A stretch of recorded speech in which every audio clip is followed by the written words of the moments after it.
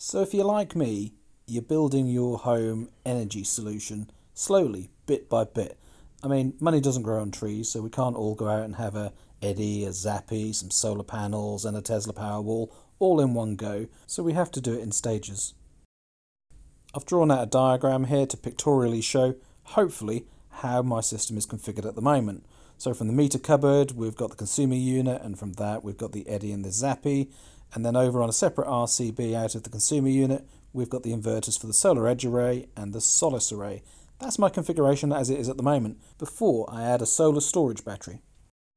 Adding an Eddi or a Zappi to your configuration when you've got solar panels, that seemed quite easy. I mean, they integrate together, it's understandable. I could see from online articles and videos how it's supposed to work and the difference it would make to me. But thinking about adding a solar storage battery, that seemed quite difficult for me to get my head around. You know, I could read online and I could see videos about people installing it, but that's their configurations and their usage of the system, not how it would relate to me.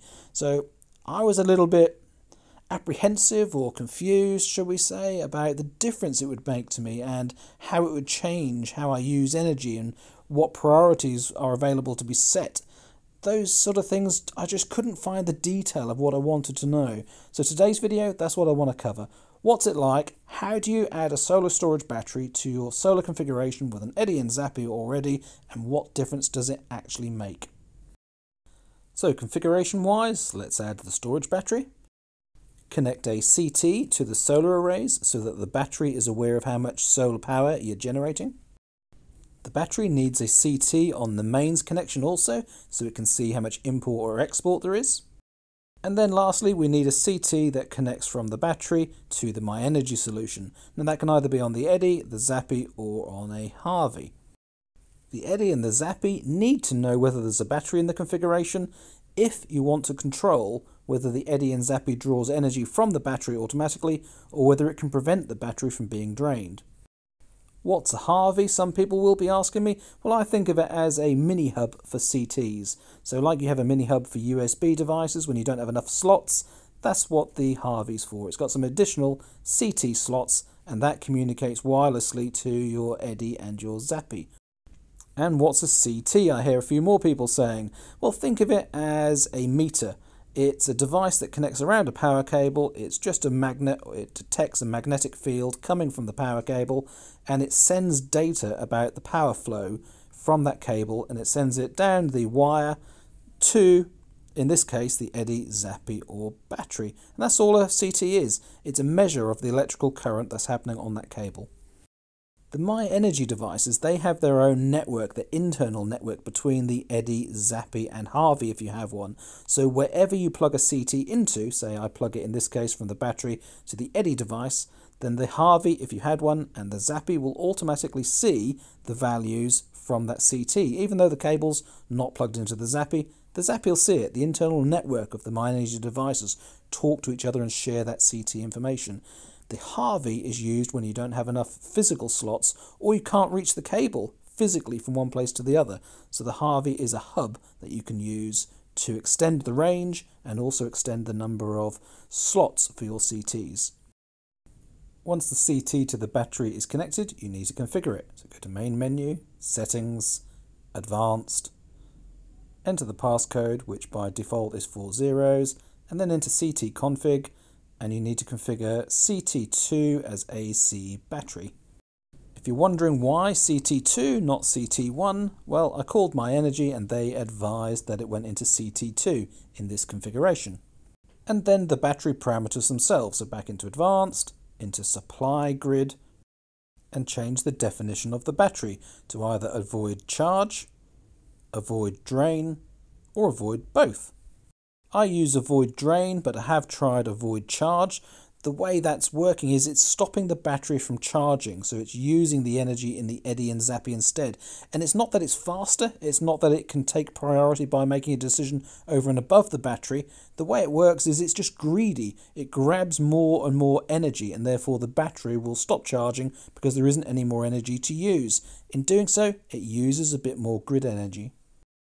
I've found instead, if I want the Eddi and Zappi to take priority instead of the battery charging, for example, first thing in the morning, I do like the hot water heated first ahead of the battery charging, then I can set the grid set point on the battery to be a lower value than the export limit that's on the Eddi and Zappi. And because the battery is then allowing more energy to flow out to the grid by default, it's not going to grab it as soon. It's going to slow the battery down in whether it grabs the solar energy.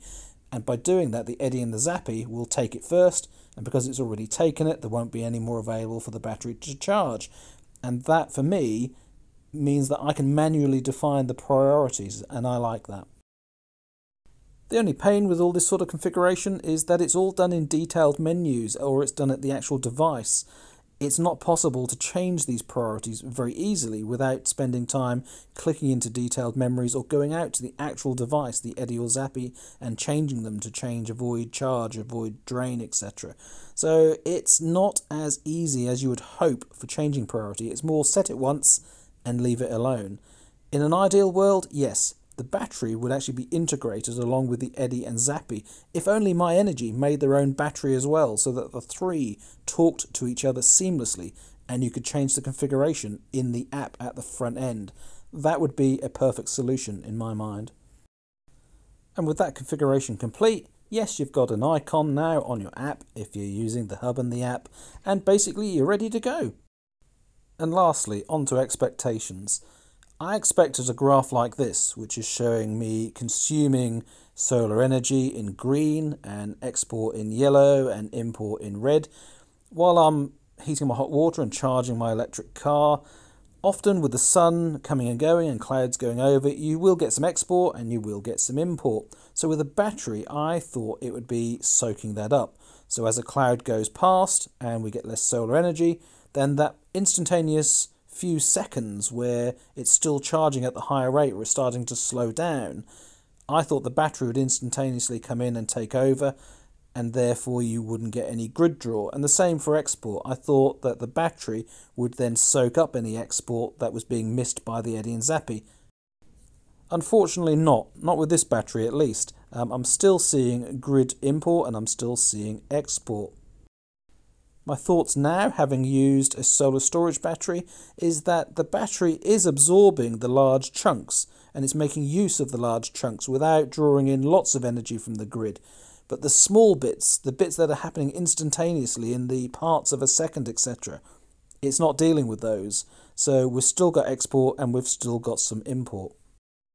Whether other storage batteries are better than this one, I'm not quite sure, because surely inverter technology and the speed of processing in an inverter will be similar between devices, and the same goes for CT clips, etc. So you shouldn't expect all of the grid import to disappear, but if you look at this chart here from a day before I installed the solar battery, you can really see the difference that it makes when you install one, because the energy used from midnight until 6 in the morning disappears, and the energy also in the evening disappears, and those spikes are greatly reduced. And then of course you've got the almost perfect day where you can consume energy, charge your car, heat your hot water and not use anything at all. On this day, 0.2 kilowatt hours only. Is it better having a storage battery? Absolutely, yes it is. Is it worth it? Well, that depends on you.